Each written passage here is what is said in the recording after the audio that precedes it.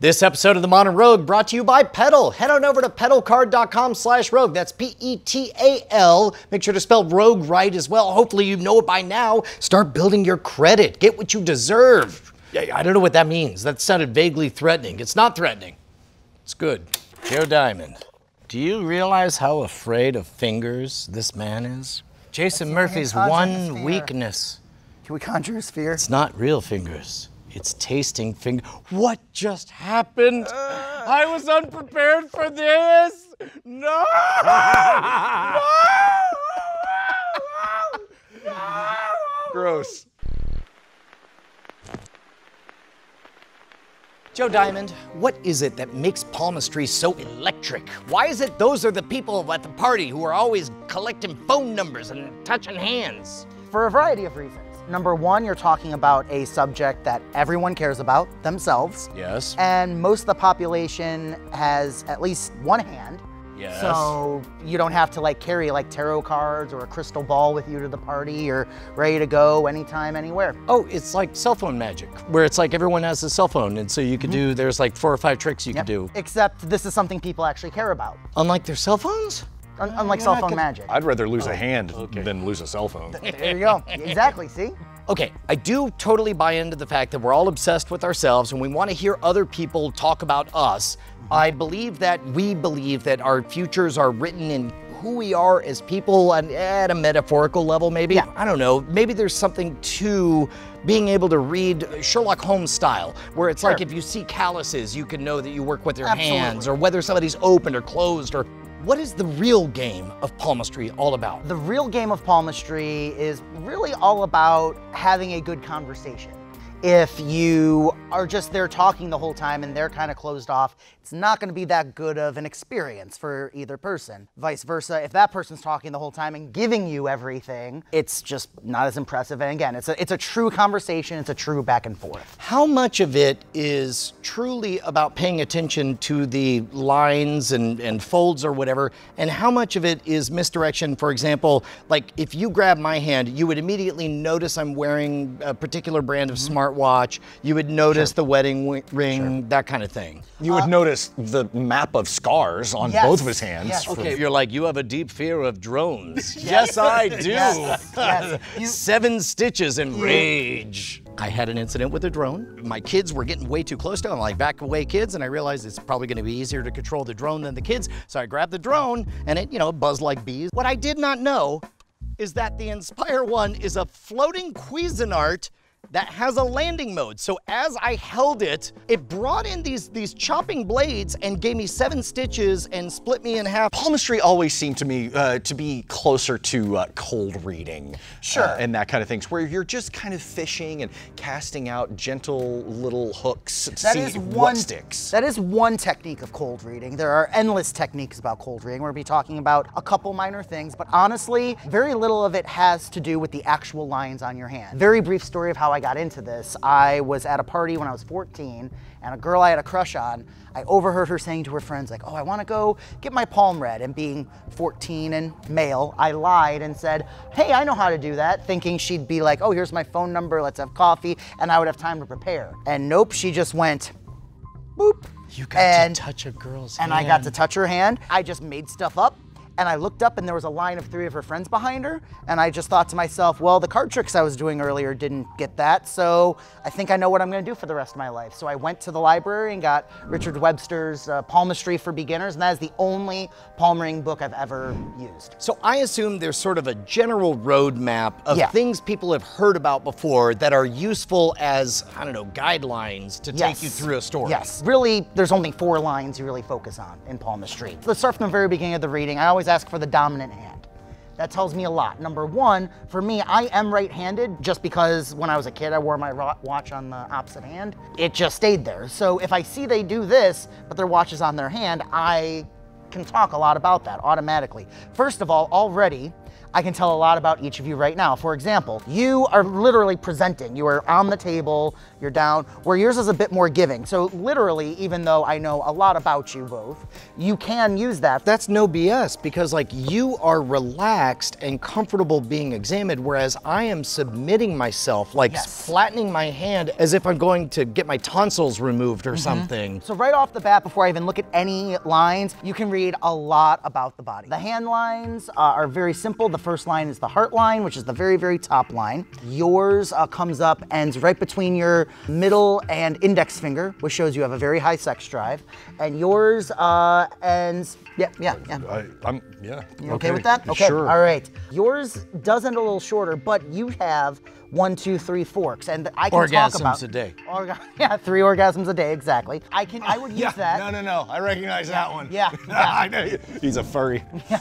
So at this point, I can talk about several different kinds of love. I can talk about the placement. Something else that a lot of people think the lines are about is about how long they are and everything, but it's also about the deepness, you know, as far as like how defined they are. Oh, okay. Like for example, I can tell yours aren't quite as deep, yours are, which probably tells me, you know, you probably work with your hands a lot more than you do. This is where you blur the lines and you can sort of play the cold reading game and say, like, of the two of you, which one would you say works more with their hands? What do you do for a living? Exactly. And it's like, well, I write. Oh, so your mind. What do you do? I'm a magician. Oh, so you do work with your hands. You're able to paint a target around the answers. Well, it's giving a lot of those, kind of like when James Randi passed out the same horoscope to everyone. Right. And it's saying, listen, we're going to give you these vague generalizations that everyone is going to be able to latch onto. And so you kind of cast a wide net, see where it tugs, and then you focus on that. But in many ways, this is even better because you get instant feedback when you could see someone tense up if you're hitting the wrong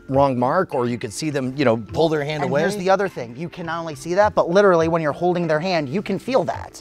Like you can feel when they're tensing up, and you know, sometimes they might be tensing up because you are nailing it so perfectly. Tension doesn't necessarily always mean you're hitting or not hitting. Like everything, you gotta take it in context. Okay, but the important one is that the top one is the heart line. Yes, and then the headline is the one that is right below it, comes down through your hand. And this one's really an easy mnemonic to work with. That can bring you in one of two directions. You can talk about if it's flat, they're a more practical, down-to-earth thinker. If it's curved, they're more creative. So just think of creative, curved, flat, more practical. Sometimes they do fork off like mine do, and you can comment on that. One of the techniques of cold reading is to give one thing, but then take it back, saying, you're really expressive and extroverted, but you really have an introvert side. You have a thing that you'd like to do, that's your own thing, and everything else. You need your own space. So there's a lot of give and take if you want to use a sneaky technique. You will be surprised the more you learn about it, the less you have to use stuff like that, because again, you're engaged in having a good conversation rather than just being impressive. So it occurs to me that you can also do kind of what magicians call multiple out tricks, where, for example, I'm looking at my heart line and headline.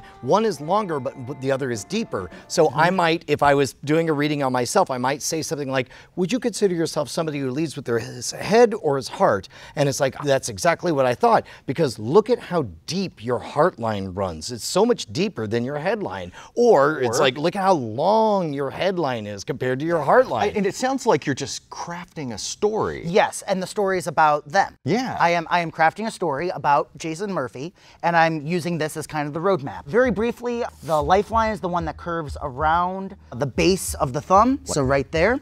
And usually that's more about quality of life and more about how outgoing you are. If it's close to the base of the thumb, they're more, you know, reserved. If it's out, it's going more outward. So yeah, yours would be this line that comes down and kind of fades out here and then becomes stronger in here. So in this case, if I'm gonna do my own palm reading, I might point out my lifeline. You'll notice I actually kind of have two where I might. Well, that's a different line. Oh, that line that goes up through the middle of your hand, that's a different line we'll get to in a moment. Okay, great. In which case I would point to this other line here. Yes. I might say, ooh, it looks like this is where the lifeline is, and I'm actually seeing two impressions here. Do you sometimes feel like you're living two different lives? I got one better for you. Yeah? That line you have, let's see if you have one. I'm a Cylon. You kind of do, you kind of do. When you have a line that runs parallel on the inside of your lifeline, that is often called a sister line or a guardian angel line. Oh, that's great. If someone has this, they're typically the kind of person who everyone stubs their toe on the same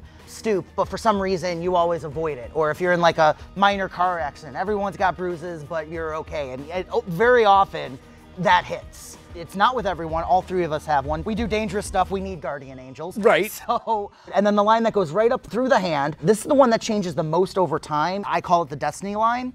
And yours goes all the way up into your lifeline and headline. I am burdened with glorious purpose. Yes, yes.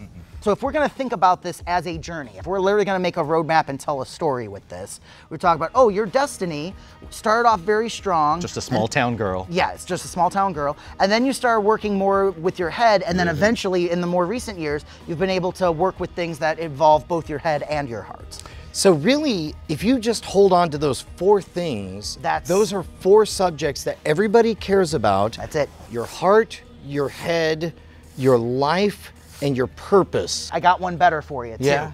So let's say you don't want to do even all 4 of those lines. Maybe you're crunched for time, maybe. Literally, I've had people ask me to like read their palms like at the airport. By the way, if you can do it for the ticket person, myself and other people have gotten free upgrades when giving a quick 30-second palm reading to someone. I'll do it with you real quick, Brian. Like you've asked me for a palm reading. Like, Yep. Oh, man, I wish I could give you a full in-depth one, but I only got a few minutes. I'll tell you what, oh, you have a really strong headline, you have a really strong love line, and you have a very strong destiny line. Which would you like to talk about? Do you want to talk about your destiny, where your head's at, or where your heart's at? Destiny. I'm at a crossroads. I don't know what I want. And already I know so much more because now I know what you want to talk about. Right. You're like, okay, so I see a wedding ring and all that. I know, okay, he's good with love. You know, the headline, he's got a pretty good sense of who he is. He wants to know about the stuff outside of him. And I can pack in a lot in just 30 seconds just by knowing that. So there's not a lot of hard and fast rules. There's not a book that just says,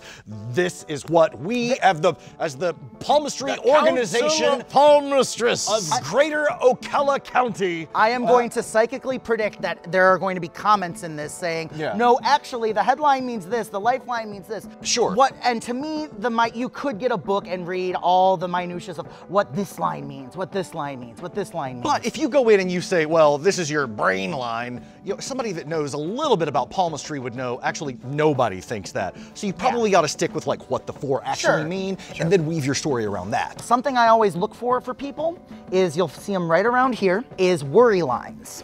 You'll notice we're pretty good. Yours are a bit firmer because I worry more. You worry more. He does worry a lot. He's got to pay off the property and everything, you know. But that said, I mean, there is not hard science to back this up, but people worry more, work more, they fidget more. Well, and certainly things like calluses would be indicative that somebody has a more blue-collar job or whatever. When you're reading someone who has, again, anything from finger polish to some palmistry even works in the hand shape. I usually more worry about, again, those are purely academic. You know, for me, like a more hard and fast rule is, oh, okay, if they look like they're giving me something when they give me their hand, they're probably a very giving person. There is one trick that I've seen mentalists use before that I've always loved. For example, if I'm reading your hand here or whatever, again, we're talking about heart, head, destiny, and life. And it's just like, oh my gosh, I'm looking at your heart line, and it's almost like there's kind of a division in there, like a break at some point. Have you had your heart broken? And let's say you say no, then you just go, watch for that. So yeah, you can learn what all the specific lines and places and everything are, but literally that is all you need to know in order to give a very quick 90-second palm reading for anyone, anywhere, anytime. So I suppose if we're gonna summarize everything, it's have 4 subjects that are interesting to talk about, use the filtering to let people self-select what they're most interested in, listen to them, both not what they're saying, but also with the way their body is reacting. How they say, like, if they say, ooh, read my palm, or if they say, really?